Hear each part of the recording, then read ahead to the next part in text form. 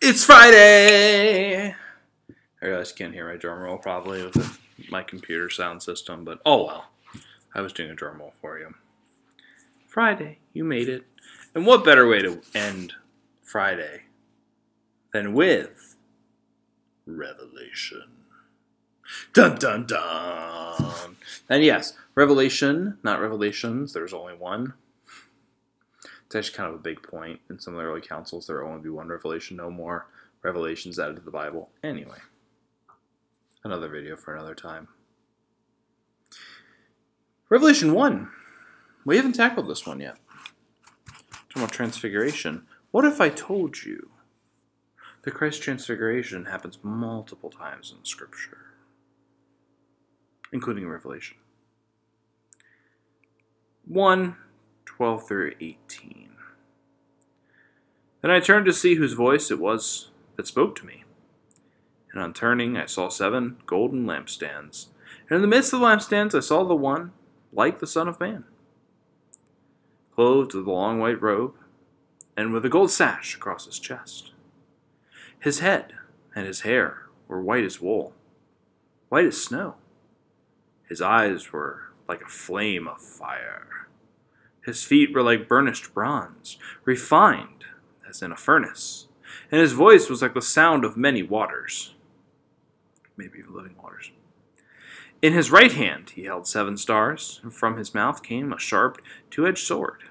His face was like the sun shining in full force. When I saw him, I fell at his feet as though dead. But he placed his right hand on me, saying, "Do not be afraid.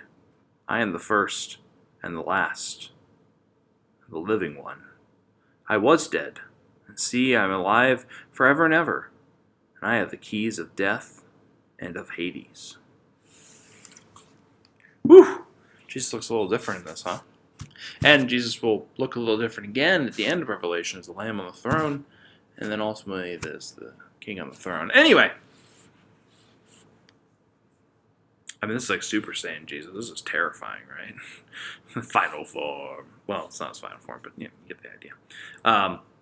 God, through Christ, yes, his appearance changes again. That is noteworthy. Thank you, Revelation. But what this is setting up is a book to talk about that God will transfigure everything. Not just the world. All of creation. The stars it talks about, right? The universe. All the worlds. Time, space, everything itself. Past, present, future.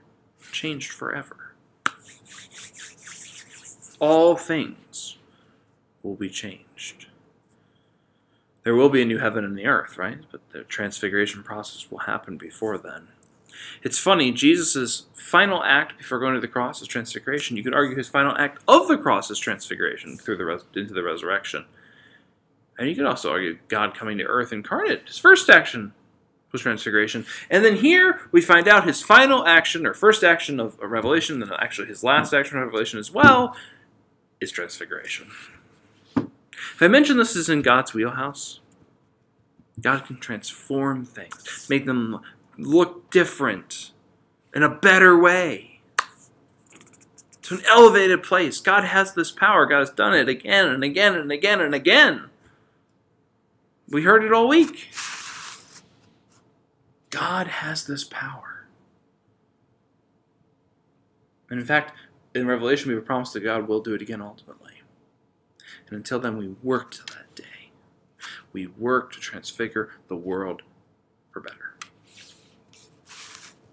And abundant life right now. Whew.